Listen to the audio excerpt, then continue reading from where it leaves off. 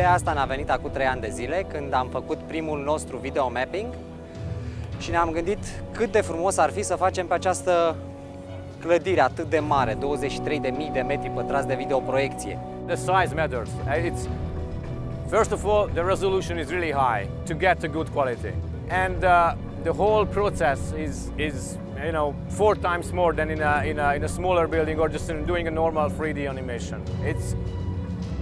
It's an enormous big job.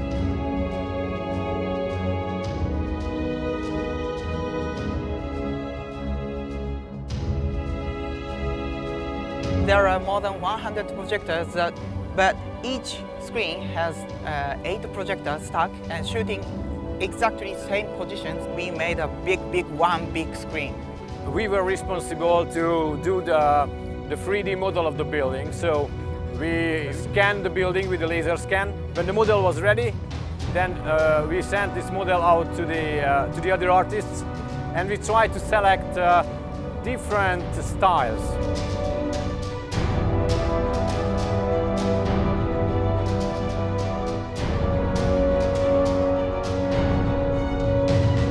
Am folosit 104 videoproiectoare care au fost împărțite în 6 turnuri.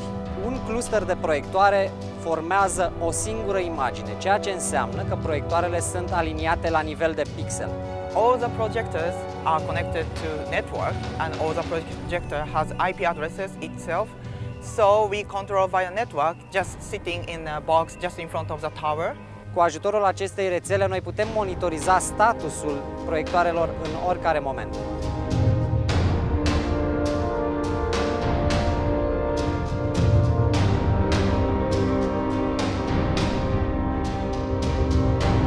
Am ales DZ21K, mai ales datorită dimensiunii. Fiind un proiector atât de robust, am putut să facem stack-uri de foarte multe proiectoare. With this projector, just only 2 persons is required, so it's like a 40 kilos more or less, and it can be very easy to carry and make it into towers. Rezoluția, capacitățile sale de control de la distanță, stabilitatea lui, faptul că acest proiector consumă foarte puțin curent. Dacă foloseam alte proiectoare, probabil am fi avut nevoie de o mini-hidrocentrală în spate ca să putem să facem show-ul.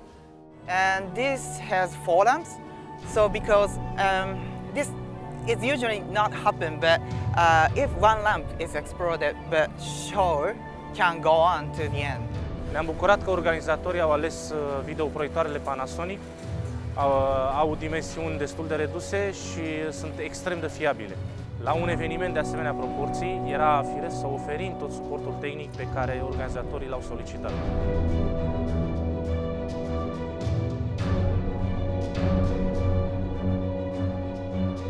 În cifre, la evenimentul de aseară au asistat 60.000 de oameni.